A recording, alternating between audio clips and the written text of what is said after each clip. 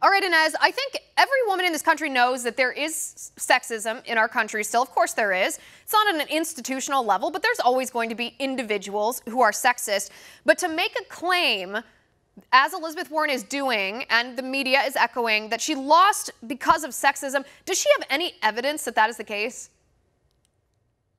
No, she doesn't have any evidence that that's the case, and I actually would flip it around and say if Elizabeth Warren were a man, she would have dropped out before Cory Booker. She played the female victimhood card as hard as it could possibly be played, and actually I think your monologue had it right. I think that was a large part of why she ended up being such a failure as a candidate. Even among Democrats who generally, buy this institutionalized sexism narrative, which I don't buy and you don't buy.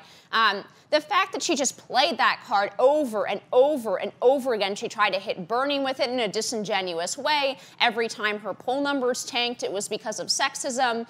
It got very, very tiring, and particularly coupled with all of her personal stories that turned out, upon any further inspection or digging by the press, to be highly dubious, right? All of her stories of personalized victimhood because she was a woman.